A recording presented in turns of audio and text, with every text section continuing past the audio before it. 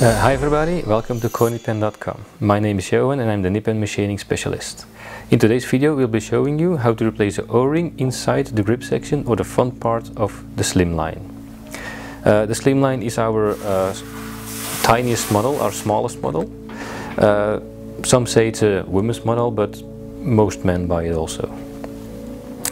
To start off, you put the cap aside, pull out the nip and feet, but make sure not to press down on the sides of the nip, on the wings of the nip. Pull it out, like so, and put it aside. Now use the Torx key, a Torx 30, to unscrew the housing and take it out. Now use tweezers or a darning needle to fiddle out the O-ring.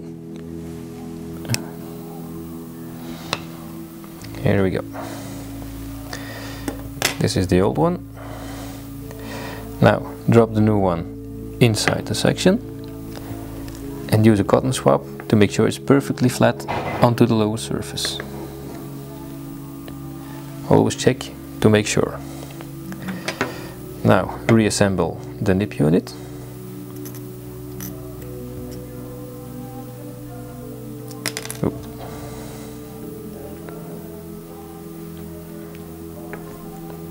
Push it in all the way to the back,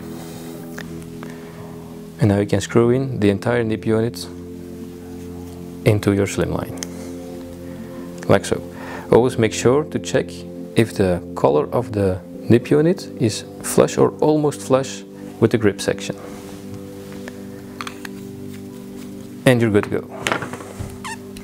So thank you for watching this video, and I hope to see you in one of our next videos.